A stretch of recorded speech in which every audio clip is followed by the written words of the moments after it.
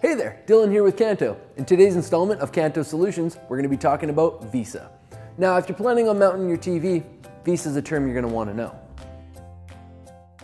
VESA patterns are used to determine the position of the 4 mounting holes on the back of your TV. They're measured horizontally and vertically in millimeters and come in a wide range of sizes depending on the model and size of your TV.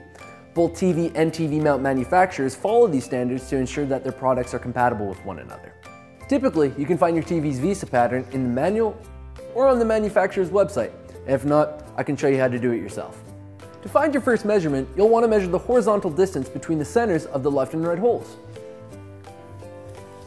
For example, this TV measures to 400 millimeters or 16 inches. And to find your second measurement, you'll want to measure the vertical distance between the centers of the bottom and top holes.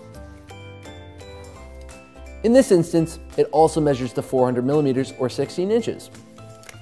This would make it a 400 by 400 VESA pattern. VESA patterns are measured in millimeters, so if you're measuring in inches, simply multiply each measurement by 25.4. For our TV, we measured 16 inches. Multiply that by 25.4, you get 400 millimeters. Now that you found your TV's VESA pattern, you can use these measurements to make sure you buy the right TV mount for your TV. This right here is an X-frame. It's suitable for a square VESA pattern. This mount in particular ranges from 100 by 100 to 400 by 400. If you need something a little more versatile, you can use an H-frame. Its adjustable arms allow for a rectangular VESA pattern such as 600 by 400.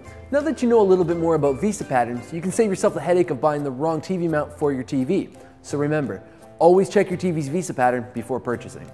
If you have any questions about today's video, please feel free to leave a comment down below. You can follow us on social media for more content. That's where we do our contests and giveaways. Thank you so much for watching this episode of Kanto Solutions. My name is Dylan. I'll see you later.